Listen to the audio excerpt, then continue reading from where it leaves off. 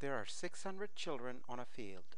30% of them were boys. After 5 teams of boys joined the field, the percentage of children who were boys increased to 40%. How many boys were there in the 5 teams altogether? So we're going to solve this problem visually using the modeling approach.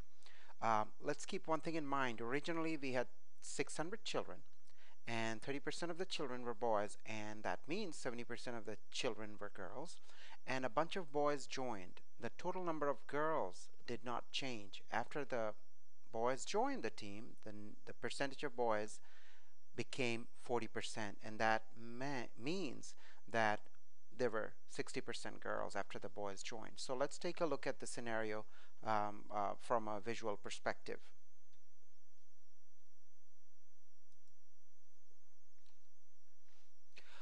Originally, we had 600 children. 30% of them were boys, and 70% of them were girls. So I used a strip that contains 10 chunks. Each represents 10% of the kids, and I have 3 chunks or 30% representing the boys, or 7 chunks or 70% representing the girls.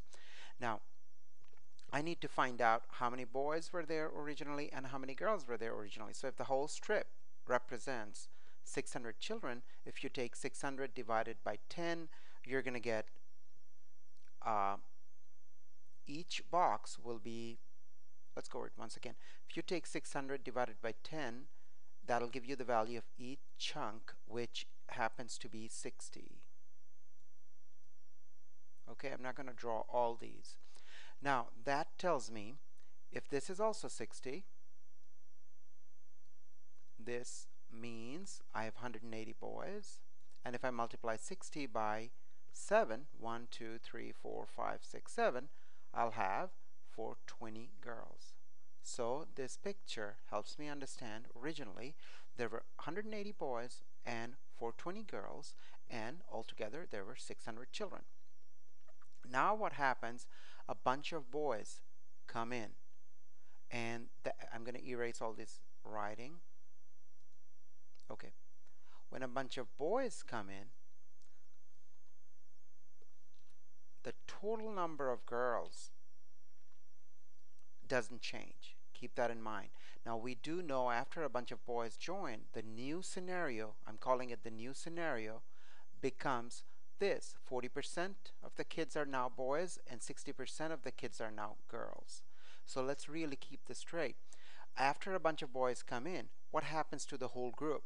Keep in mind the total number of girls didn't change, but because we have a larger number of boys, the percentage of boys goes up. So now I have 40% boys and 60% girls. Now I'm going to erase this writing. Now note from the previous slide I had 420 girls. I still have 420 girls in this new scenario. That tells me this is 420. Well, if this whole strip is 420, how do we find how many girls belong to each little piece? Let's do it this way. Let's erase all the writing and let's move on and see what we have here. Okay. Now, to find the number of girls in each little chunk, I divide 420, representing all the girls, by 1, 2, 3, 4, 5, 6. So I have each little chunk. Let me erase that. Each little chunk represents 70 girls now. Well, each chunk here should also represent 70 boys because these were cut into equal pieces. Alright, so how many boys do I have now? I have 7070 times 4, which will be 280 boys, and of course the number of girls shouldn't change, and it hasn't changed. 70 times 6 is still 420.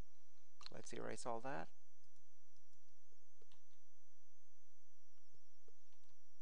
So altogether now I have 280 boys.